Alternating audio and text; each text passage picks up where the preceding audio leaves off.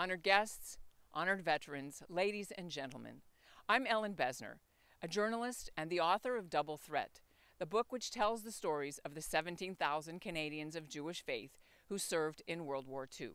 I'm honored to be speaking with you today from here, the Jewish War Memorial section of Mount Sinai Cemetery in Toronto, as we mark a Remembrance Day unlike any other, as the world struggles with the COVID-19 pandemic and no clear sign when and how it will end. It's eerily reminiscent of the time in the late 1930s when the Second World War broke out, and Canada's Jewish population mobilized to fight for freedom and democracy and against hatred and bigotry and totalitarianism.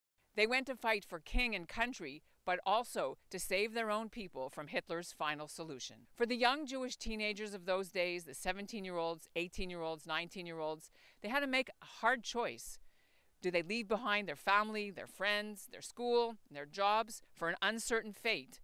The Canadian Jewish personnel who went to war faced a similar risk as their non-Jewish comrades in arms, the risk of being killed on the battlefield. But for the Jewish personnel, their risk was a great personal risk because had they been captured by the Nazis or the enemy and their Jewish identities were discovered, their fate would be very dark indeed.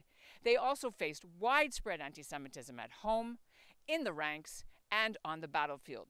All of these challenges they met with bravery and courage. They fought in all the major battles, from Dunkirk to D-Day, on land, at sea, and in the air.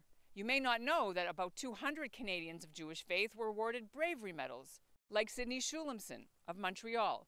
He was Canada's highest-scoring Jewish Air Force ace. He shot down 7 German planes. He sank 12 or 13 German ships, and yet he was never promoted past the rank of flight lieutenant, which is captain.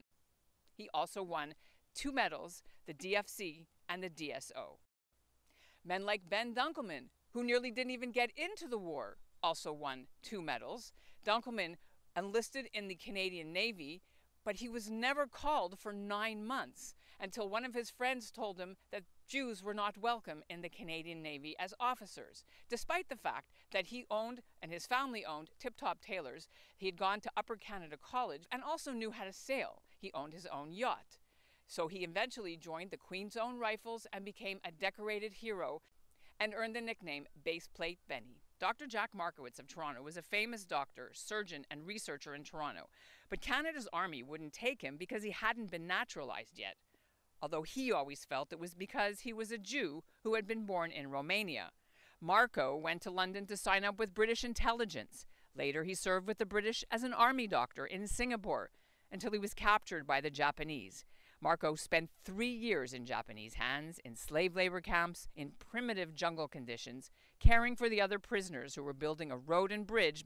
He did hundreds of amputations. He was tortured, and when the war ended, he was decorated with a British Empire Medal. He would never forgive Canada for not letting him serve. He suffered from what we now know was PTSD. Some of the other more well-known Canadian Jews who served included Monty Hall, a game show host originally from Winnipeg. He was turned down by the Tank Corps because, "I don't think they're taking Jews," he was told. He served later in the entertainment units around Manitoba. Comedians Johnny Wayne and Frank Schuster were already famous for their radio shows. They dodged bullets and bombs to put on shows for the exhausted men in caves off the beaches of Normandy in the summer right after D-Day. The director of Love Story, Arthur Hiller, served as a navigator in the RCAF, and Robert Mirvish, the brother of entrepreneur Ed Mirvish, served in the U.S. forces. Comedian David Steinberg's oldest brother, Jaime, quit his job as a Winnipeg sports reporter to join the RCAF at 17 and a half. He bugged his parents and bugged them to allow him to join up, even underage. Senator David Kroll, the former 2-time mayor of Windsor, saw action overseas, as did Barney Danson, a Toronto-based cabinet minister. He lost an eye in action and 3 of his best friends. There were athletes, too, including Harry Campbell, a lacrosse player from the Montreal Maroons, Mitch Peckett of Cooper, Saskatchewan with the New York Rangers farm team, and Mo Hurwitz, a Montreal hockey player who turned down a tryout with the Boston Bruins because, "How can I play hockey when millions of my brothers are being killed?" he said. It wasn't only famous Jewish families whose sons and daughters served. Truck drivers, tailors, fruit peddlers, shippers, dry cleaners, farmers, dentists, doctors, and lawyers. Jeweler Gerald Levinston was in charge of feeding and equipping the Canadian Army as they marched from Normandy to Berlin. Later, he was put in charge of taking the German surrender in May 1945. His general told him, "I want a Jew to tell those bastards what to do." Even the sons of rabbis did their duty, especially the 7 sons of the Mazer family of Ottawa. In fact, 16 rabbis served as chaplains. Some went overseas to minister to the men of their own faith and then help rebuild European Jewry once the war ended and the camps were liberated.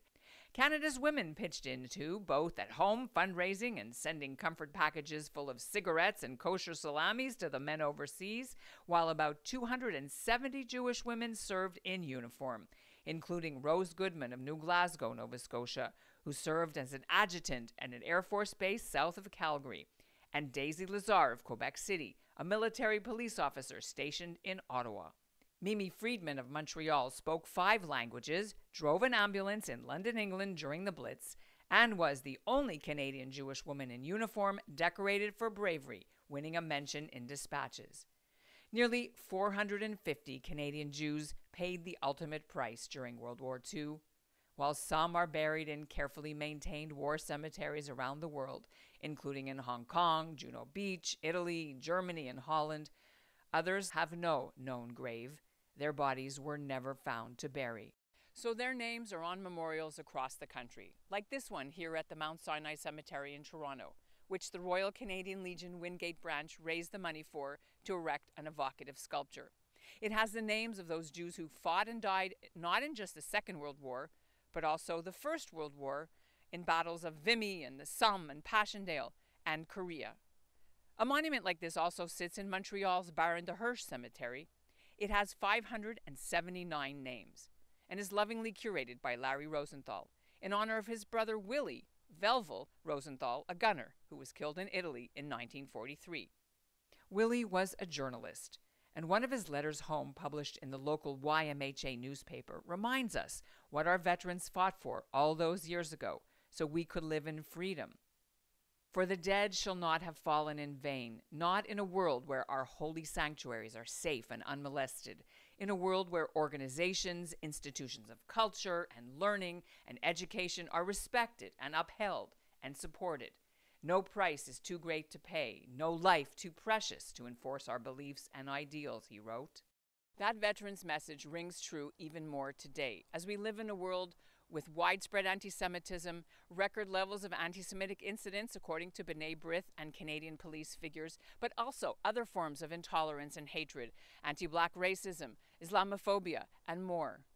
And as one of our veterans who just died a few days ago, Harry Hurwitz, asked us to do in his dying wish, is to honor our veterans. And you can do that by remembering that remembrance is not just to wear a poppy a few days a year or to stand at a moment of silence on Remembrance Day. Make remembrance an active verb. If you see intolerance, say something, do something, march, educate, call it out. Remember is an active verb.